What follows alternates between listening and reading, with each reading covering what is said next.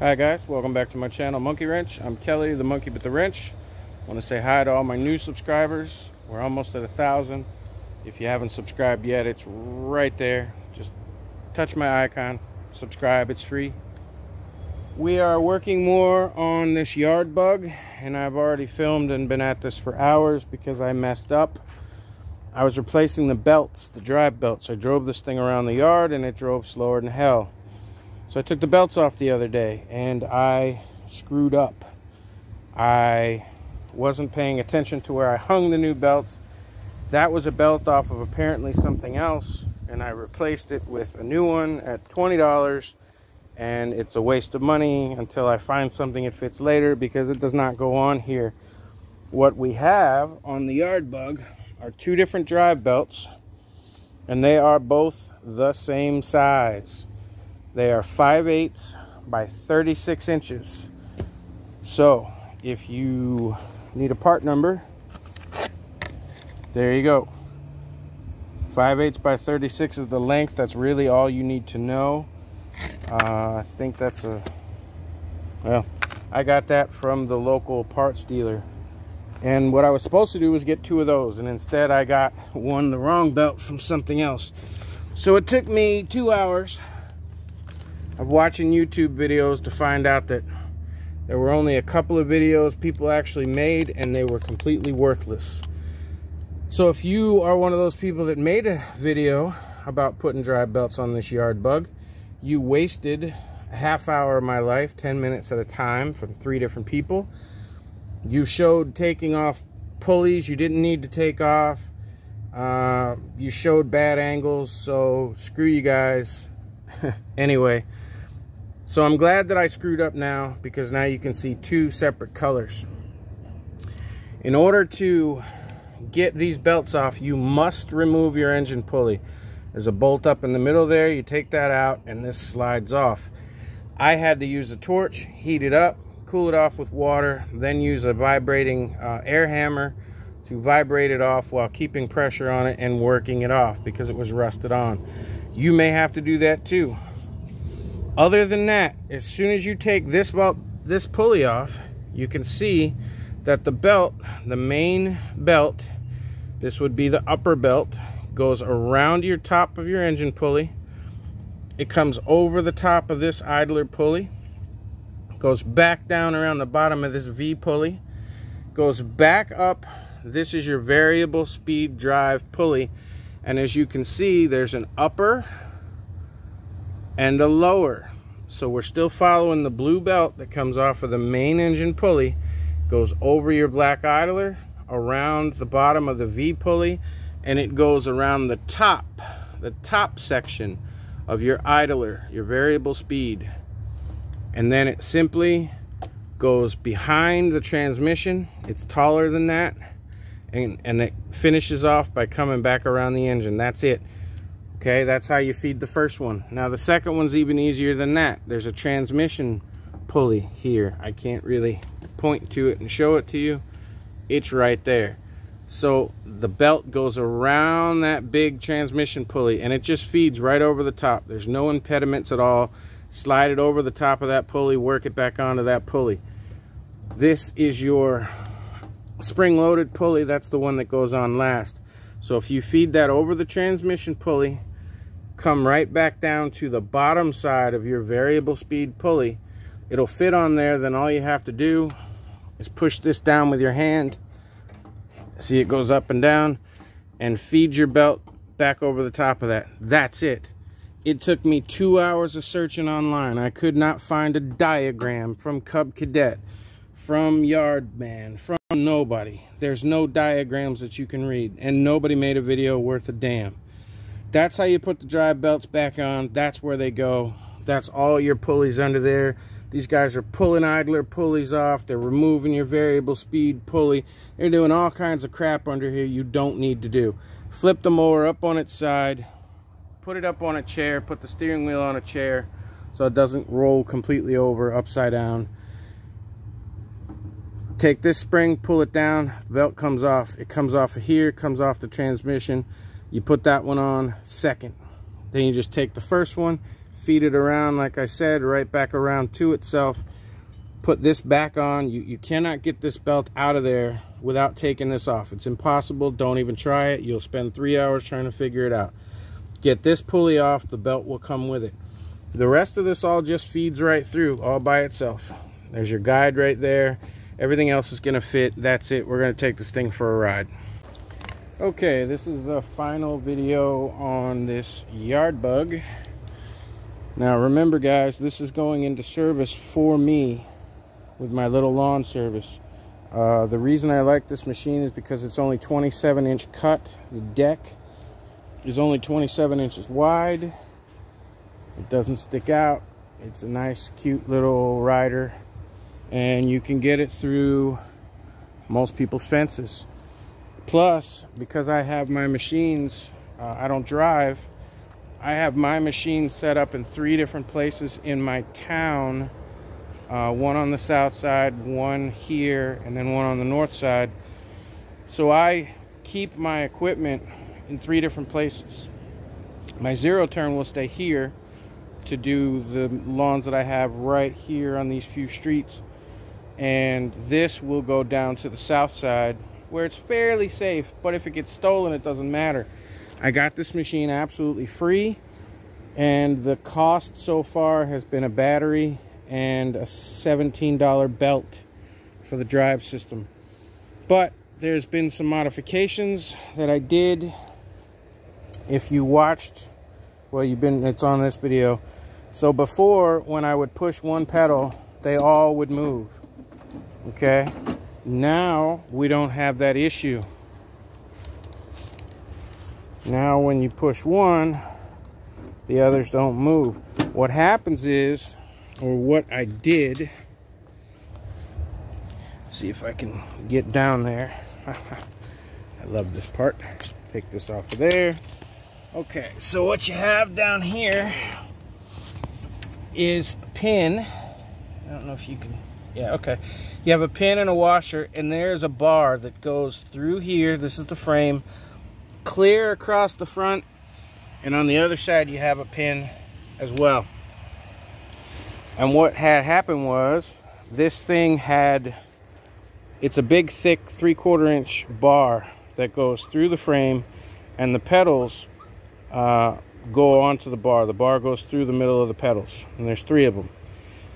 And then they had these plastic or Teflon sort of slug that fit over the bar to keep the pedals from basically wobbling a little. You see they wobble now, because when you buy something new from the store, you want everything to be precision, and there's no way people would want to put their foot on a pedal and go, the pedal's wobbly, it feels like it's gonna break.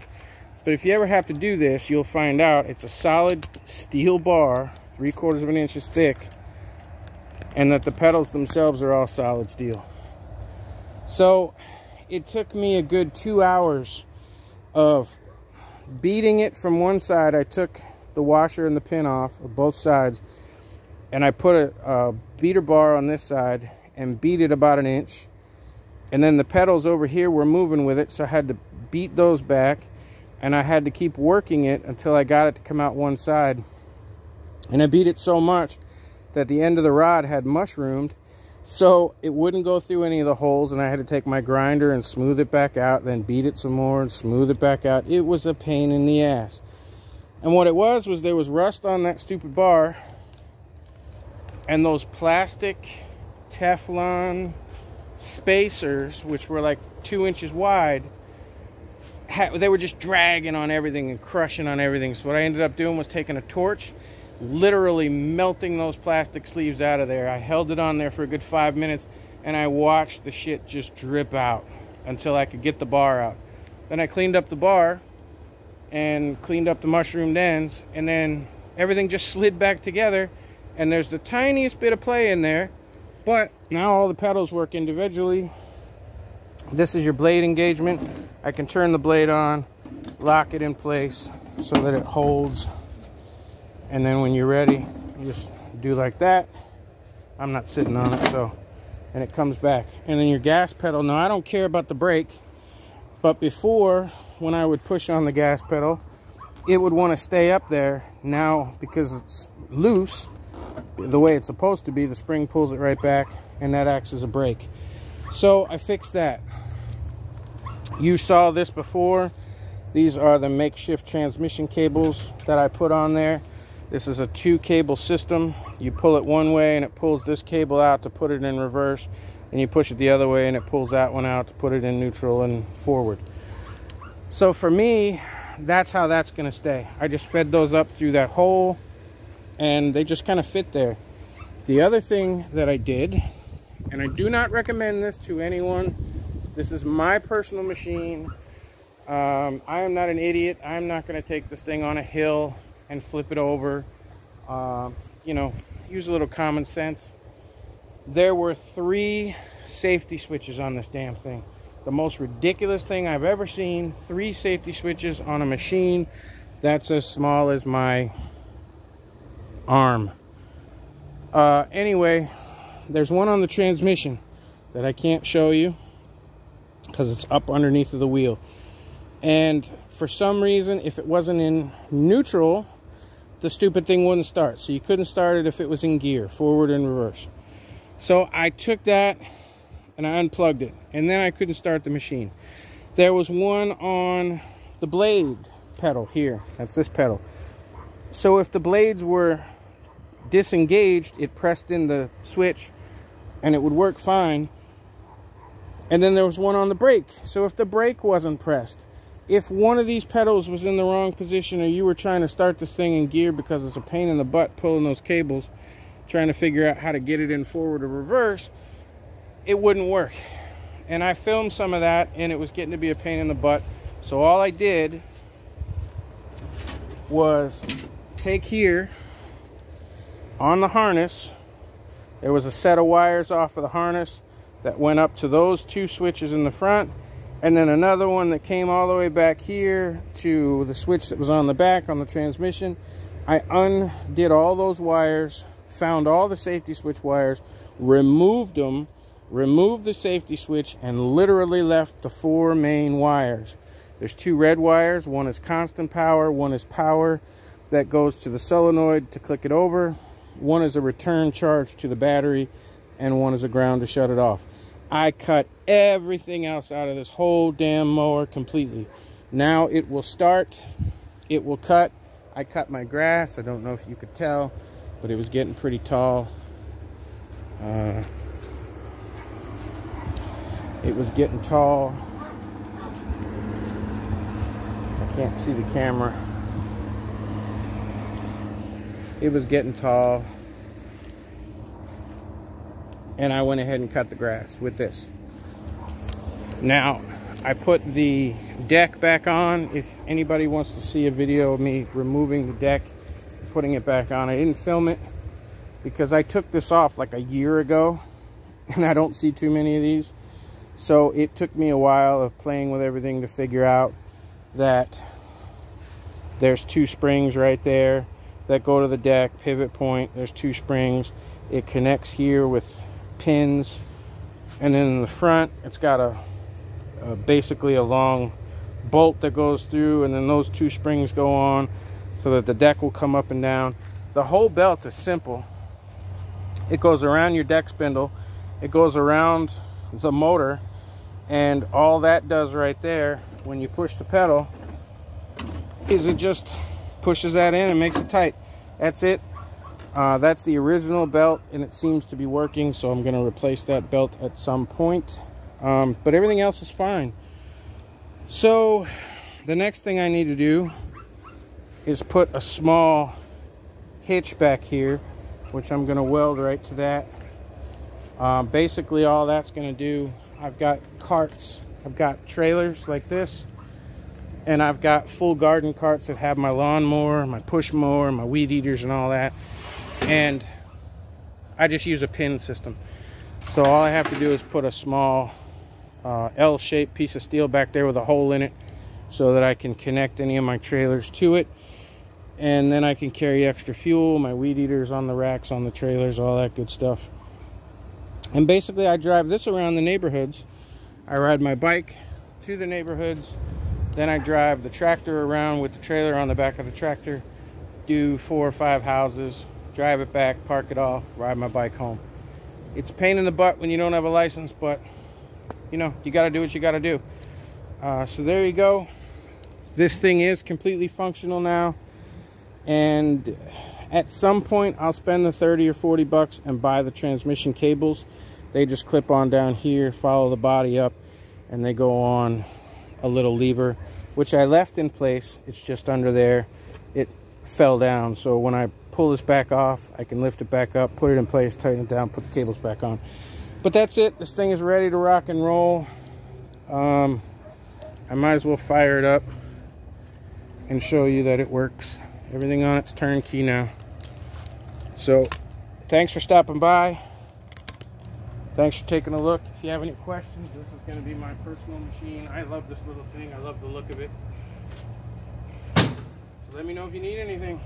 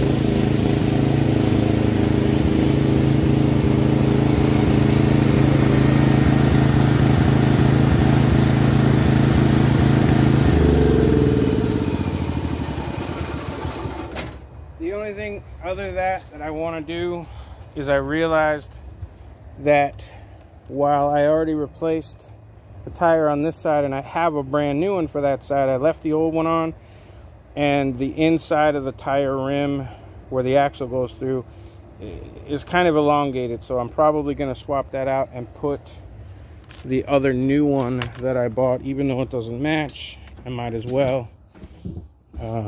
It fits well. So I'm gonna end up putting that new tire back on there just so it fits the rim better where the axle goes through. Other than that, the hitch goes on the back. Probably put a cup holder on the front just because, and make sure the tires stay aired up. But that's it for the little yard bug. I got it for free. I spent 16 bucks on a belt. I will eventually buy the other 2 belts, the deck belt and the other drive belt. So I'll have about 50 bucks into this thing. I'm using my motorcycle battery right now, so it'll be another 30 bucks for battery. And I think that tire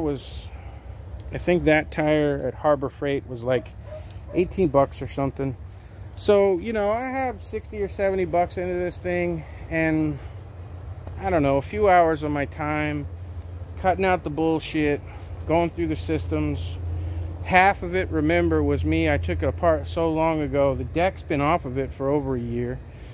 Trying to remember how to put everything back together. Pulling out all the wiring from the safety switches and the bullshit that it doesn't need so that I can use this thing whenever I need to. So I hope you enjoyed watching.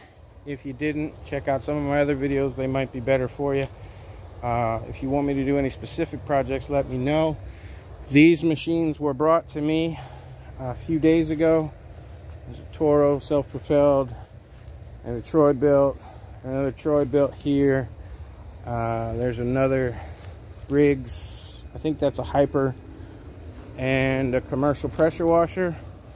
So these are the videos that I'm going to be making over the course of the next few days. I have no idea what's wrong with them. I have no idea anything about them. They were brought to me, and I get them from scrappers and stuff like that. I pay a couple bucks for them, usually like $10. And we're gonna find out what's going on with them, if they run, if they're worth a damn. All three of those are self-propelled, and I have no idea what's going on with the pressure washer. So look forward to those videos coming soon. Thanks for stopping by. See you soon.